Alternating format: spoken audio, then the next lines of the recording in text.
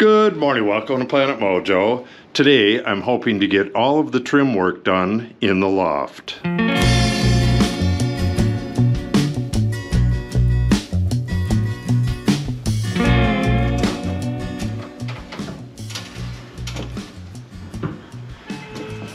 Okay, this is my first time looking up here in a couple days. I finished up that sanding and my daughter's been priming and painting up here for the last couple days. I could see a dry spot right there. She's gonna have to go over that. That's really bad. But other than that, I'm here to do the trim work today. I need to get the cat.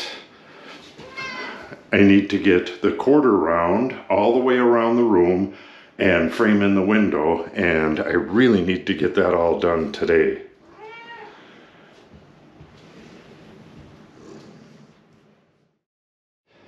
I've tried to film this several times, but this cat keeps bumping the camera and jumping in the way. She's trying to get my attention, so I'll pet her, and if I start talking or doing anything else for a little while, she goes crazy and jumps on my shoulders and stuff. Let me see if I can say something without her going nuts. Okay, I can see a fair amount of stuff that my daughter missed. Like there's a big dry spot right there. That really needs to be painted over. And there's bunches of stuff where she should have spackled and didn't. I'm gonna have to touch those places up. But as far as the trim goes, it's going to be 3/4 inch quarter round, and I'll put a full stick on this wall with the ends cut at 90 degrees, and I do the same on that wall. This cat's gonna try jumping on my shoulders, but we have the heater in the way. I'm gonna install the heater and then put 2 sticks over there. Then these ends will get the cope cuts. I'm gonna have to pass this stuff through the window. This is gonna be a real nightmare, but I'll get it done. And this floor is just filthy. She was supposed to sand up here, but this stuff did not drop out of the air. This was never vacuumed. A lot of this was never vacuumed. Pain in the butt. All right, I'm gonna have to move all of this stuff out of here and get a dimension for this long one first, and then we'll get that one cut, get it installed, and go from there. Oh, I need the dimension for that one too. I'll get the dimension for this one and that one, and we'll go get those cut, and then we'll get this one in first, and then, like I said, that one's gonna have to be cope cut and installed a bit later. Leave me, kitty.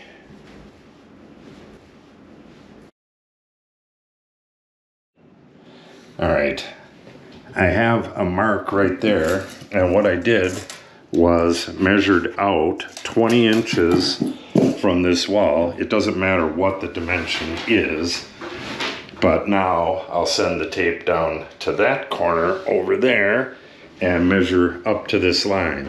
When you're measuring wall to wall, you can't just put the tape measure and then bend it at the other end. You're not gonna get an accurate dimension.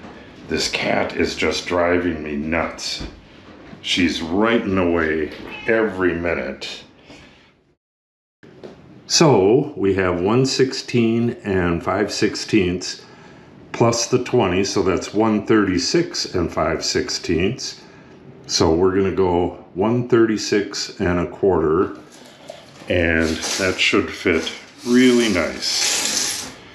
And once I cut that, come on, I'll back bevel the corners so any junk that's in the corners is not going to make it stand away from the wall. I'll have to go around and get all this crud off of the drywall as well. So it's going to take a bit longer. All right, 136 1/4. All right, on this side, I went 30 inches out, and we have 79 and 7/16 on this. So add the 30 and we have 109 and 7/16. And I'm going to subtract a 16th. So that'll give us 109 and 3/8. All right.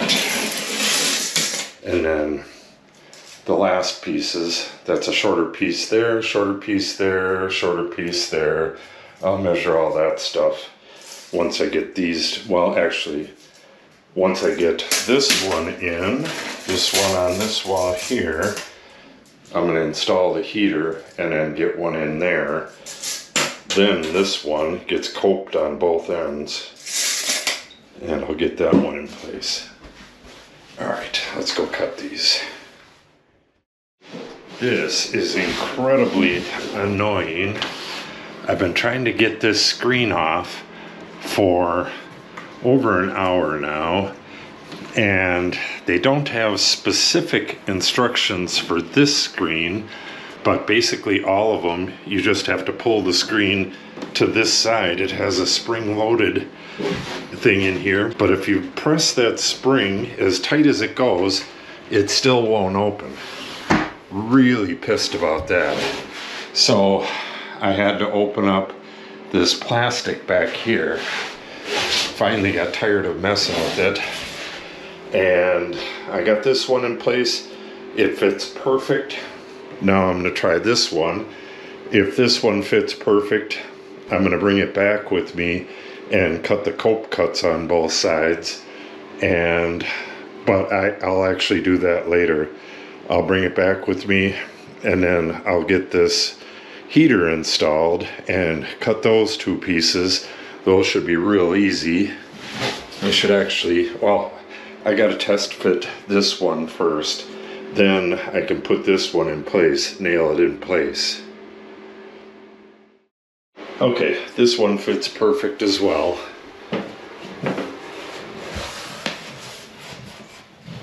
It fits as perfect as you can get in an imperfect room. And like I said, this one is going to get cope cut on both ends. And it looks like I'll have to do a little bit of relieving on the back because we have a tiny bit of malfunction towards the corner, but that's no big deal. Okay, I guess I can wait to nail this one in place. Let's get that heater installed, then we'll get the dimensions of these two, then we'll bring this one over there and do the work on this and get those two cut. All right, I'm going to quickly show you how I do a cope cut. If you don't know what a cope cut is, I'll show you at the end, but basically it's how to join two pieces of trim usually and do it without mitering. Let me find my pencil here. Okay, what we have here is just a basic 90-degree inside corner cut, and instead of cutting both pieces like that and having an open joint like it almost always is, you make that cut and then you run your pencil along the very edge of it. Then you take your coping saw and do a cope cut. And what you want to do is, if you are looking straight through here, you got to clear that area. And it's almost impossible to do. Oh, I have this clamped wrong. You want to have it pretty secure, so you got to be closer to the bench. There we go. Otherwise it's going to bounce up and down, and you don't want that. So I'm going to want to go pretty much straight up and down along this top part.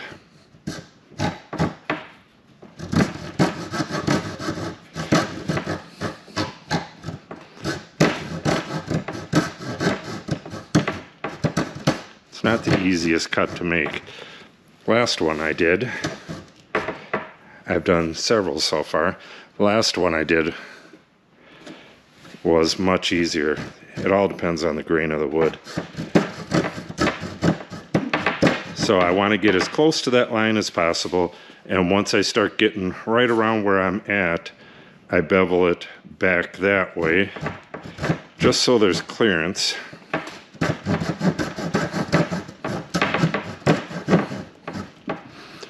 Yeah, it would be nice if this cut a little smoother.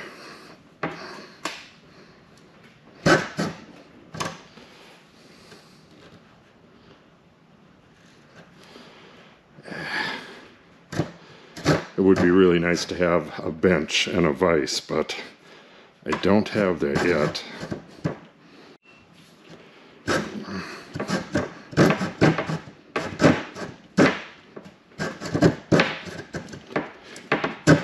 That figures the one that I would show has difficult wood that does not want to cut. Alright, there we go. So you cut the wood out of there like that, and then take a round file, and if this wasn't such a sloppy job, this would only take a couple seconds to clean this up.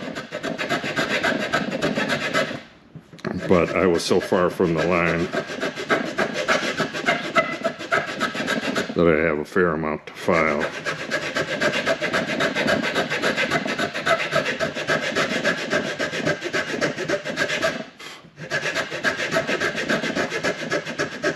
And this is why you want that line there. As soon as you hit the line, you stop. Just about there. And you gotta be very careful with the tip.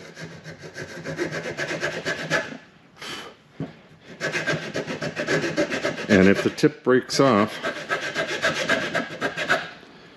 it's really not the end of the world. You probably never see it in the finished joint, but...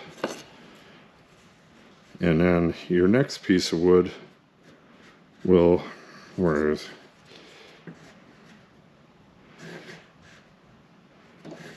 The piece that this goes up against will go like that, and you'll have a perfect invisible joint if you do it correctly.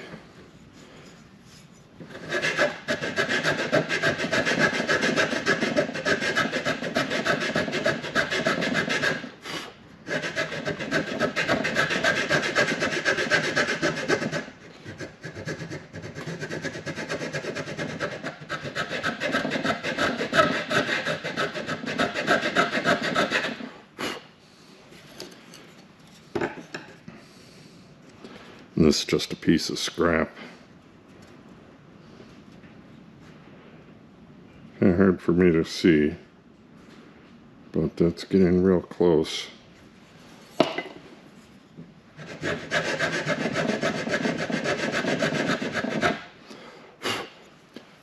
think that's about it. And then two of your joints are butt joints. They would go right up against the wall, and then this one would go like that.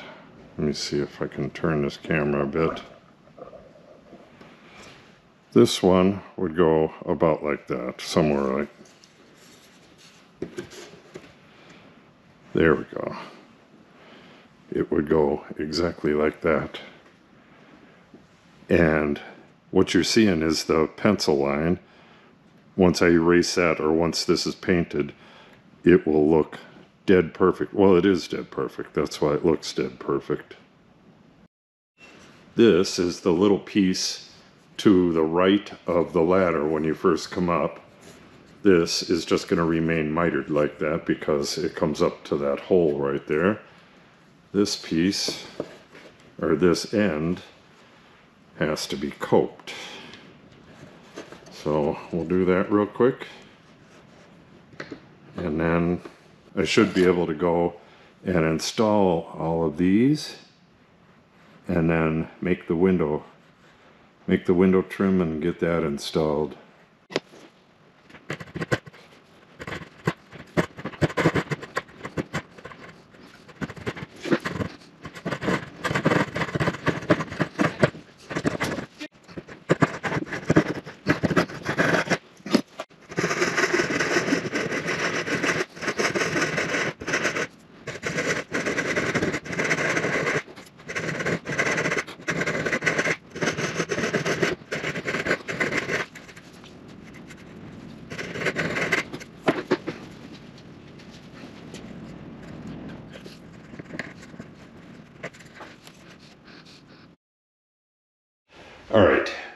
left off yesterday, I was in the shop cutting this trim.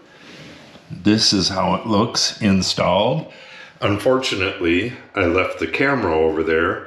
I brought all the stuff over here and got it up here, which was kind of a nightmare. The screen wouldn't open on this window, so I had to open this up, put a ladder out here, and bring the trim in through the window. I also had problems with the window trim.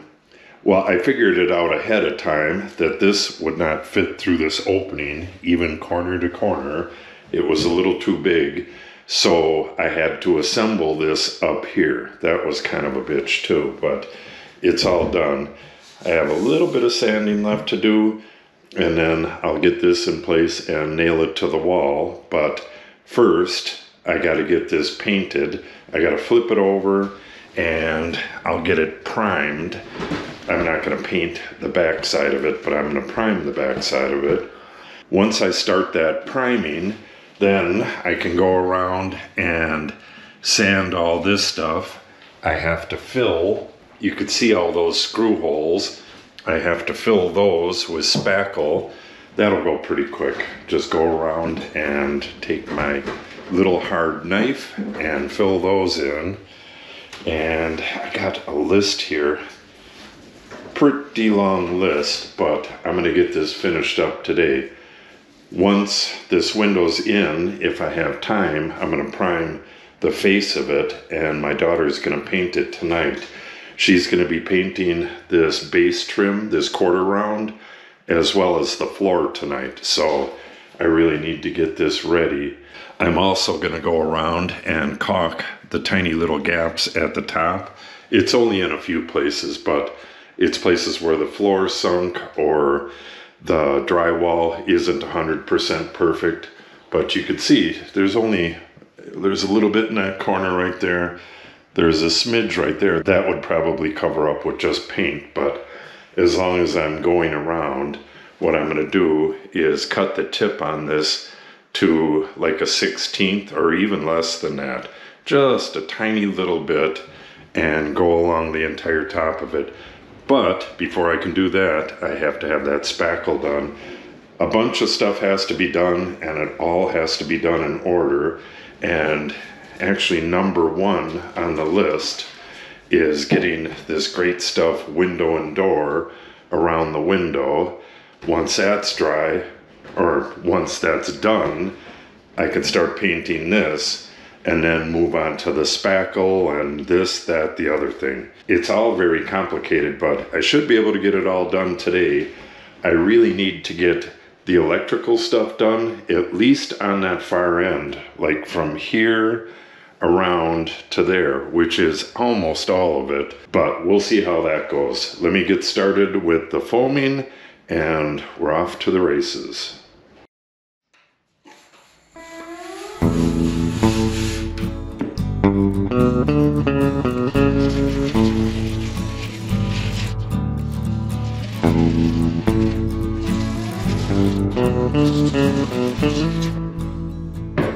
Alright, now I gotta flip this over and get it primed.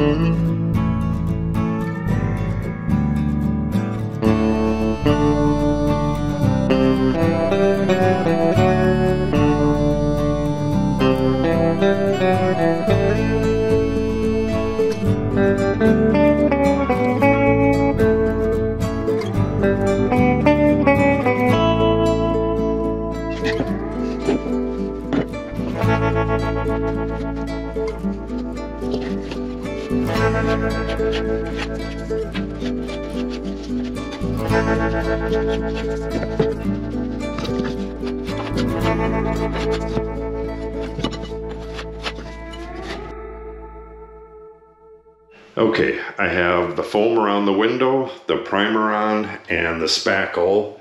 It's hard to see that because it's drying already. All of that stuff needs to dry a little bit, so I'm going to give it about a half hour.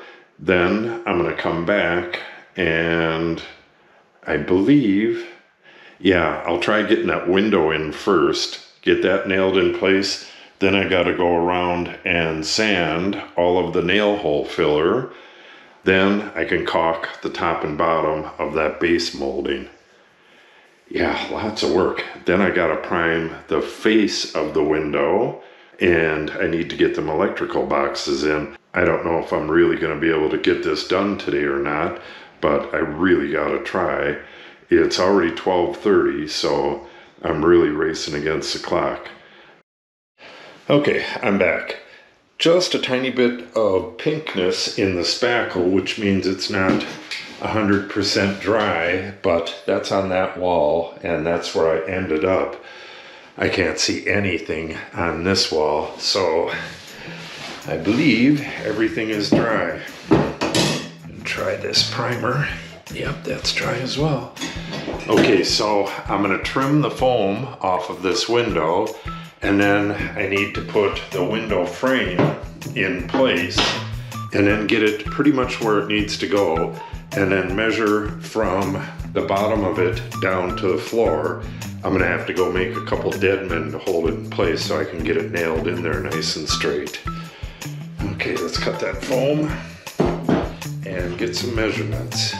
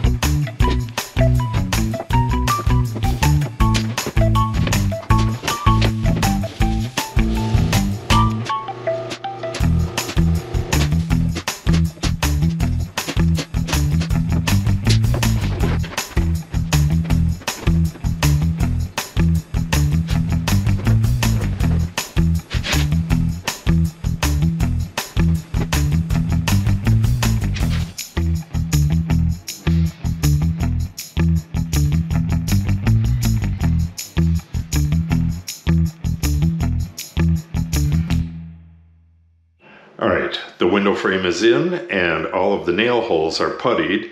That has to dry, but this putty is dry. I have to go all the way around, get that sanded, then I have to vacuum all the way around. Then I can put that tiny little bead of caulk on the top and bottom of the trim and just smooch that in. Then I should be ready to sand and prime the window.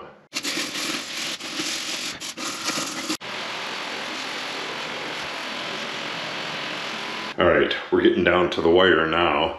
Got everything sanded and vacuumed up.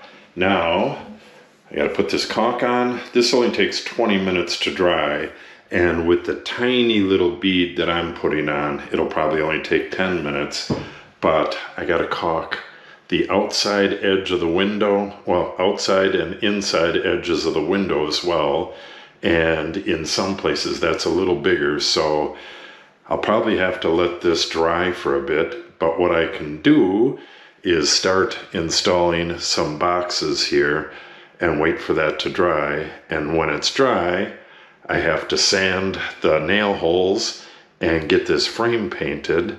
Then I can continue with the electrical stuff. Yeah, I'm gonna be here after dark, I believe, but I don't know, we'll see. All right, let's get the caulking done.